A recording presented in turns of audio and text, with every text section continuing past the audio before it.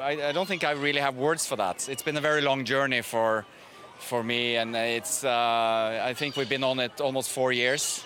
So to finally be here, you know, we always dreamt about this, you know, the premieres at Disneyland that they are famous for. So no, seeing, you know, thousands of fans coming out and you know, welcoming us and being enthusiastic, and we can't wait to show them the movie. I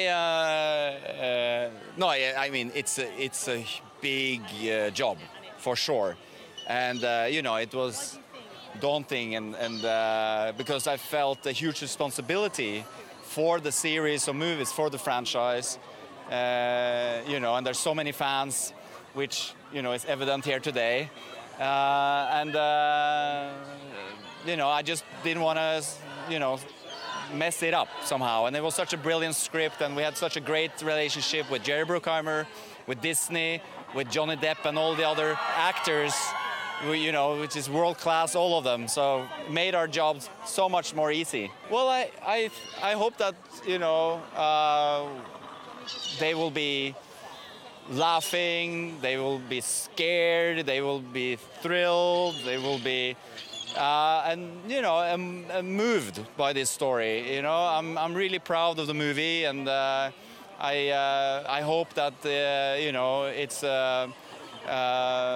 honorable next chapter in this franchise. Well, again, I mean, there's, you know, we have an amazing new villain in Javier Bardem, you know, playing Captain Salazar, and of course, in my book at least, and in many opinion, I think Javier Bardem is ranked as one of the, you know, best actors in the world, and here he's coming in and he's giving so much of himself, you know, bringing Captain Salazar to life.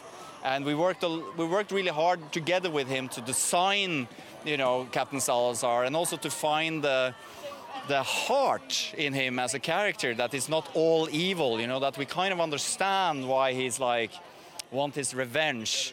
And that was very important for him and very important for us. I think so. I think there's all the elements are there. And again, that was also part of what made this daunting, and what I put the most pressure on myself, you know, was to make, I think, a chapter that probably resembles more the first movie in the series, you know, that had all the thrills, all the scary, and had a big heart. Ladies and gentlemen, you're watching Hey You Guys! Hey You Guys, huh? Hey You Guys. Is that from the Goonies? It is indeed, yes. Nice. Hey!